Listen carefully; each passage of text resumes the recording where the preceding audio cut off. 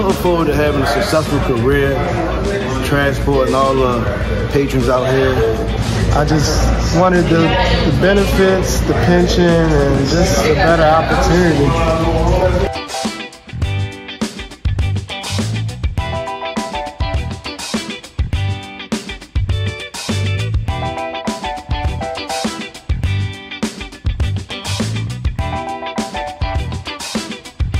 As we gather here today to celebrate our graduation, I can't help but to reflect on our journey that has brought us to this moment. It's been a road filled with early morning, late night, countless hours of studying. There were moments when I felt like the days would never end and the challenges would never cease. But through it all, we persevered.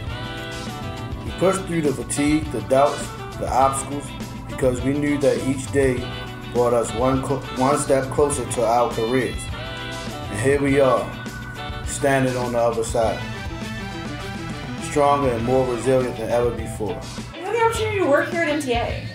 It's not an opportunity that everyone gets, right? Like, there's a lot of folks who probably started in your class and didn't make it through, just if I had to guess, right? Like, it takes a lot to become a professional bus operator.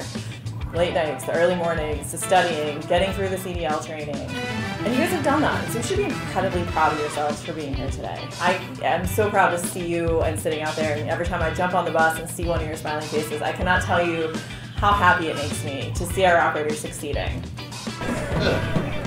Pop, baby.